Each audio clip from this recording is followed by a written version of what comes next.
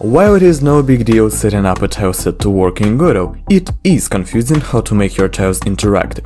That's why in this video I will teach you how you can make your own interactive tiles. Here we are in Godot and let's overview the project. We have a level scene, which will be our test polygon, an interactive tile map that has a tileset with two single tiles, rock under 0 index and chest under index 1. And also we have a chest scene which is just a static body 2D. By the way, all the art is provided by Analog Studios. Link to them in the description box. So our goal is to make this chest tile interactive. What's the problem with that? Godot does allow you to assign some script for a tileset. The problem is, this script works with the whole tile map as with one node. It does not work with each tile individually, and it makes customization of interaction with certain tiles cumbersome to implement. So here is what we will do. We will make our game replace the actual tiles of the tile map with their respective pre-made individual scenes. In other words, I will replace chest tiles with instances of the chest scene. And for visibility purposes, the chest scene has an open chest texture, just so you can see that it does replace the tile. Let's do that. Go to interactive tilemap scene and create a script. Let's set it to no comments. And here. First, let's make its own class, interactive tilemap. It is not required, but it simply makes it easier to add it to our scenes. And now let's set up some variables. The most important here is the tile scenes dictionary, and in this dictionary, a key value pair symbolizes the index of the tile being replaced and the scene which should replace this tile. And an onReady variable half cell size, which will be used for properly positioning the instances of these scenes. Now let's get to the methods. Let's simply throw them in and work with them as we go. So we will need two more functions. First is replace tile with object, and the second replace tiles with scenes. Let's start from the bottom with the method replace tile with object. It will be the most important method here. It receives three parameters: a tile position within the tile map, a scene which will instantiate an object from, and the parent of this object, which by default is the node tree. So the first step will be to clear this cell in the tile map and update bitmask region, so the tile map will still properly show itself. And the next step will be to spawn the object. We check if the object scene is not null, we instantiate it, and we calculate an object position. And then we simply add it to our node tree. And that's it.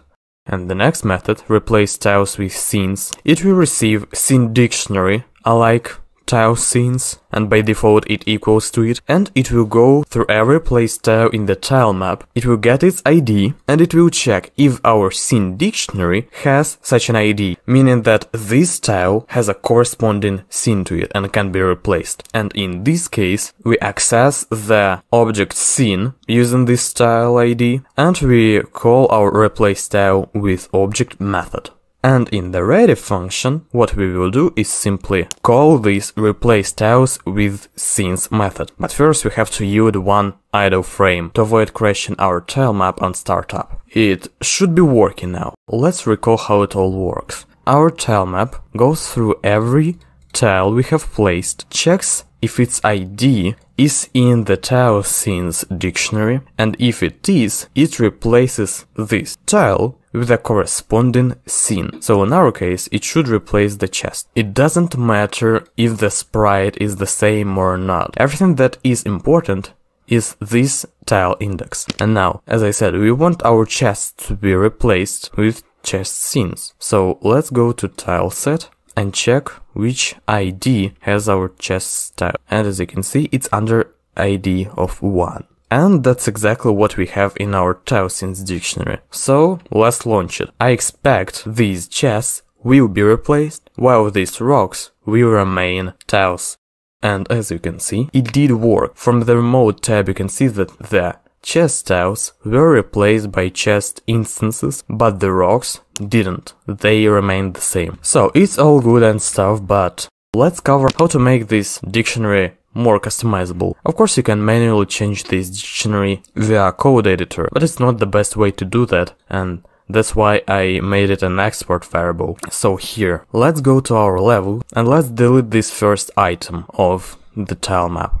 And we will create a new key value pair here. So our key is an integer and let's set it as 0. If you can remember, the rock tile has the 0 index. For the value, we have to set it to an object and let's drag our chest scene here. So all the rocks will be replaced with open chests, while these closed chest tiles will remain closed chest tiles. Let's test it.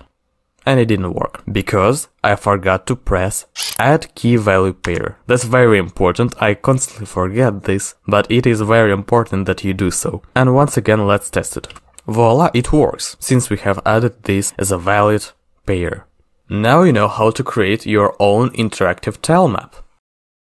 As you could see, this is not an implementation of an interactive tile, but rather a workaround for allowing particular tiles to have complex interaction. It is very useful when a single tile must have a complex logic. Take a chest for example. It must be solid, unlockable and containing something. You might also want to add some animation for that. That's already 4 points here. To put it simply, Tilemap is not designed for placing objects with such complex interaction. If you want to make something like that, you have to either create a tilemap completely dedicated to one thing you wanted to do, or to use the workaround like the one I presented in this video. But that's it for now. Thank you for watching, I hope this video was helpful, and if it was, don't forget to like, share and subscribe. It was Ives, and until next time.